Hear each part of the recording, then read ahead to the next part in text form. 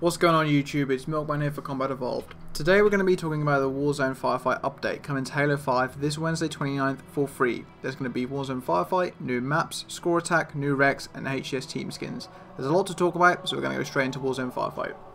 If you don't know what Firefight is, Firefight was introduced into Halo in Halo 3 ODST. It was also seen in Halo Reach and is now being brought back into Halo 5 Guardians in the Warzone world. Teams of 8 players will go up against Promethean and Covenant AI, and they'll try to battle to get the highest score and complete each objective-based wave and survive till the end. If you played the beta, you know what it's all about, and as you can see, they've changed the UI and added some new objectives.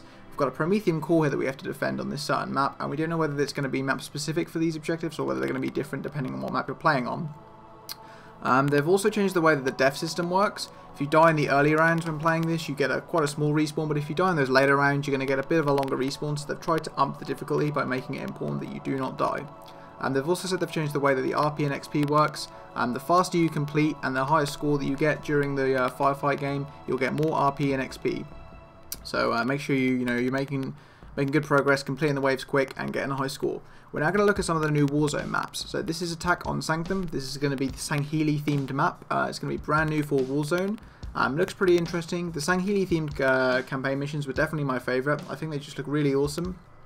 Got the stone statues of the elites with the swords and stuff, and it's just going to be really interesting to play on this map, I think. Some of the videos that 343 have shown of this map, it just looks really awesome, and we're just going to see how this plays out. So next we're going to look at Prospect. This is the Warzone Assault map variant for Skirmish at Dawnstar. Skirmish at Dawnstar is actually my favourite Warzone map, and Warzone Assault is my favourite Warzone game type, so it's going to be pretty cool to play on this. Can't wait to see how it changes and how it's going to be for attack and defense, and it's just great to have another new map to play in Warzone Assault.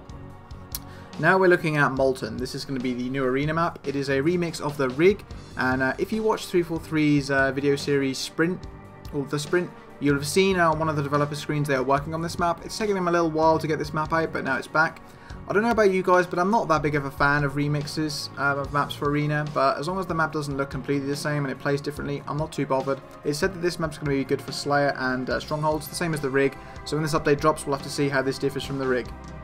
Next, we're going to be looking at Tidal. This is the new Forge canvas, and there's going to be I'm expecting this to be loads of brand new Forge items, and they haven't really said too much about it, but there's been a tease that could be every single Warzone req, that being weapons and vehicle, is going to be able to be spawned in Forge. So if you've never been able to play with a Nornfang or Prophet's Bane or something like that, you'll be able to drop one in and check it out in this update, hopefully. Next, we're going to be looking at Score Attack. So Score Attack is back for the Halo 5 campaign. Score Attack, you're going to be able to earn medals, put skulls on to get different multipliers, and play with your friends to see who can earn the biggest score in a campaign mission. There's also going to be Time Attack, so underneath your career, you're going to be able to see your quickest solo and co-op time, and also the highest score you managed to get when playing either solo or co-op in different missions, as you can see on the screen now. There's going to be loads of new achievements also tied to Score Attack in this next coming update, so make sure you check out for those when the update drops on Wednesday.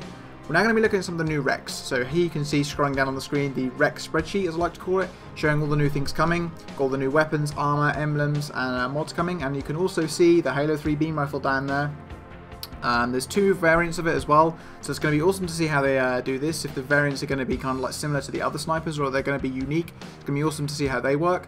This is a look at the Wasp, the UNSC vehicle. It's supposed to be high DS, DPS but low armor, so it might be kind of a UNSC Phaeton. Have to see how that works. And also we've got the Temple vehicles, the Banshee, the Ghost and the Wraith. I've got a feeling these are going to be EMP resistant, but I've got to say, that Golden Banshee does look awesome, so I hope to get my hands on that pretty soon.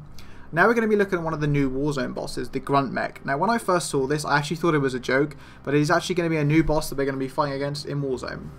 So as you can see, it's a big grunt mech, it's got a needler, and there's actually a tiny little grunt that's actually controlling this in the back.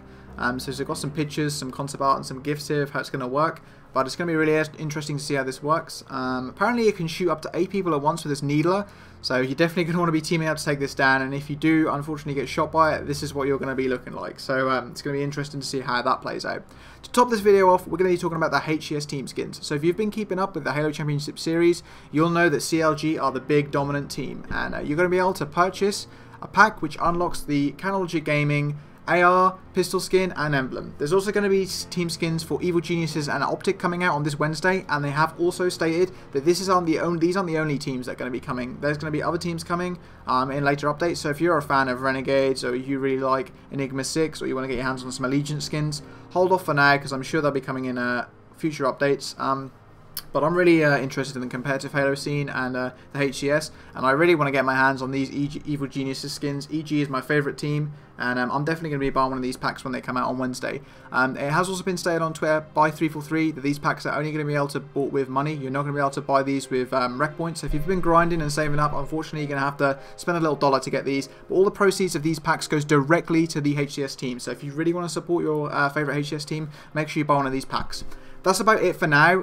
The only other thing I've got to say is they are making Halo 5 Guardians free for all Xbox Live Gold members from when this update drops for a week. So if you know some friends that haven't played Halo 5 before, make sure they know about this because it's going to be free and they can check it out. They might love it and might end up buying the game. That's going to be it for now. Make sure you get on Xbox Live on Wednesday 29th, download this update, play some Firefight and stuff. It's going to be awesome to play this. Apart from that, make sure you like, comment and subscribe. That's going to be all from me, guys, so see you later.